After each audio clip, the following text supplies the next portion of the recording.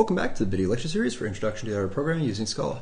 In this video, we continue talking about priority queues, and we are going to implement our priority queue interface using a sorted linked list. Now, we could do this with a singly linked list, but for the reasons that we've seen when we wrote the linked list in the previous chapter, it's actually going to be advantageous to have a doubly linked list. It's going to simplify things.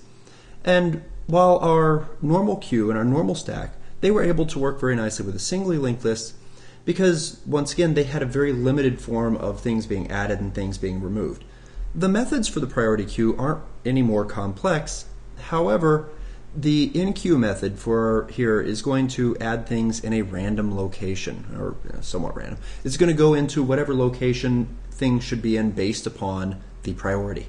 Okay, so we want to have it, so this means that it could be added at the end, it could be added at the beginning, or it could be added anywhere in between.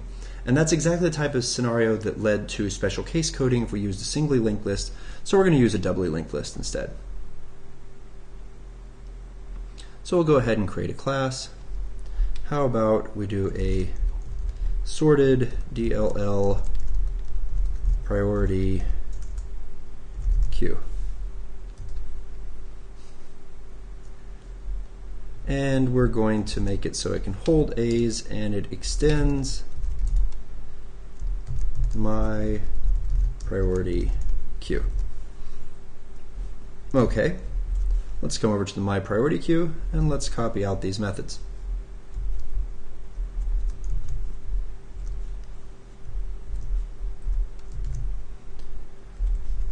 We're making this based upon a doubly linked list, and as before, though I might be able to base this upon the mutable DLL, I actually want to spend time writing a doubly linked list because it is a significant skill for you to develop and for you to see over and over and over again. So we're going to have our node. Our node has the data. Actually, I believe the data can be a val here. We'll leave it as a val. However, I also feel very confident that the previous, which is a node, is going to have to be a var, and we're also going to have to make next a var. Just like with our mutable doubly linked list, I am going to create a sentinel. I'm going to call it end, and it will be equal to a new node. And for the purposes of this video, I am going to take the kind of sloppy but easier way of doing this, where I make an array of A of size 1 and pull off the 0th element and pass nulls in. And to make this work, private val. I'm waiting for my error to pop up over here. A has to have a manifest. The book does go over an alternative approach to this, but for this we're just going to go with having the end and using a default value in there. So ends next equals end, and ends prev equals end. Okay.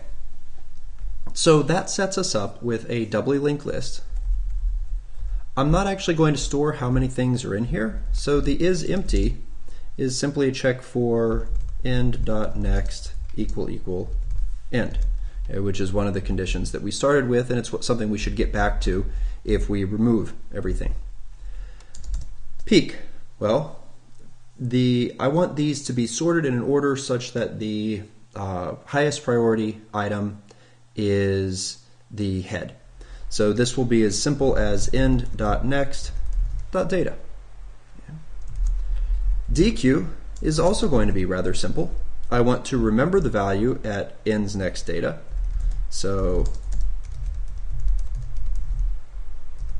and then I'm going to return that.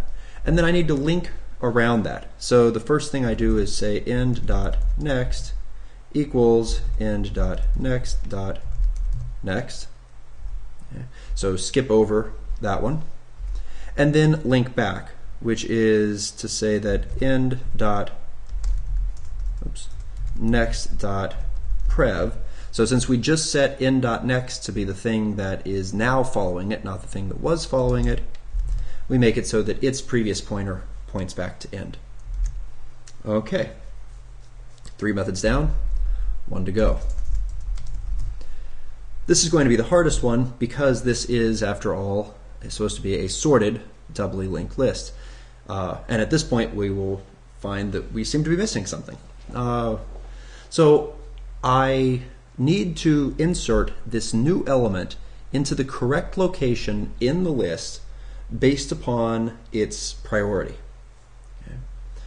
And the way I want to do this so that it goes, I also want to, for this implementation, preserve the kind of standard queue feature that if things have a tie in priority, the one that's been there longest will be pulled off first. So I want to walk from the end of the list and go backwards until I find an item that has the same or lesser priority. So rover equals end dot prev. Okay.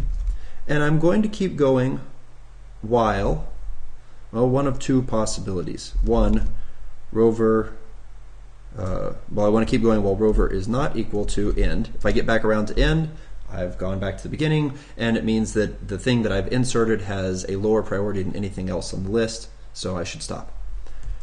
So while rover is not equal to end, and while rover.data, now what I really want to be able to say here is that rover.data is higher priority, greater than O, but that's a problem because we don't have this operation.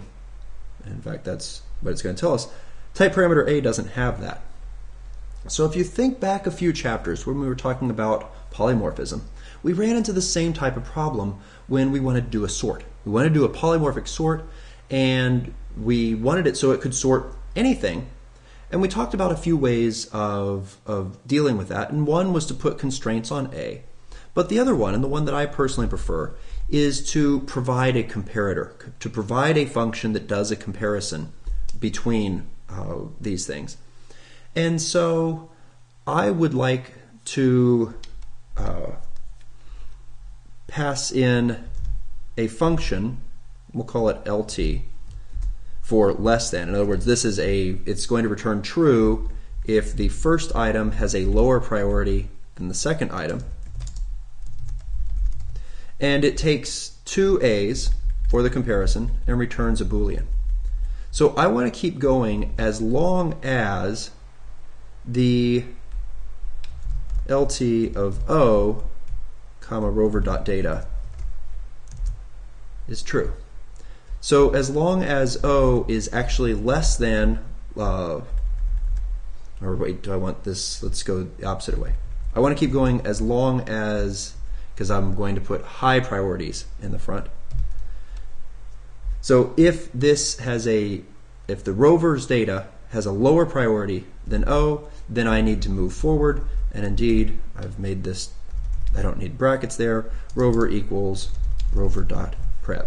We're going to walk forward through the list because we started at the tail, and we're going to keep walking forward as long as the thing that we're on is less than what we're adding. If it's equal to or if it's greater than, as far as the priority goes, then we stop. Okay. We also stop if rover gets to end. So in other words, one way or the other, rover is going to be pointing at the node that should be before the thing we're adding. Okay. So now I want to add a new node and stick it after rover. To help make the logic easier to follow, I'm going to give this new node a name, N. This new node stores the value O. Its previous pointer is supposed to be rover, and its next pointer should be rover.next. Okay? Because as I said, rover is on the node that is prior to the thing that we are adding. Now we need to link these other two in. So I'm going to take rover's next prev first. Rover.next.prev should link back to in, and then rover.next should link to in. Okay, so there's an implementation. We haven't tested it though. And so we're going to come back in the next video and we're actually going to run tests and see if this works the way that we want it to.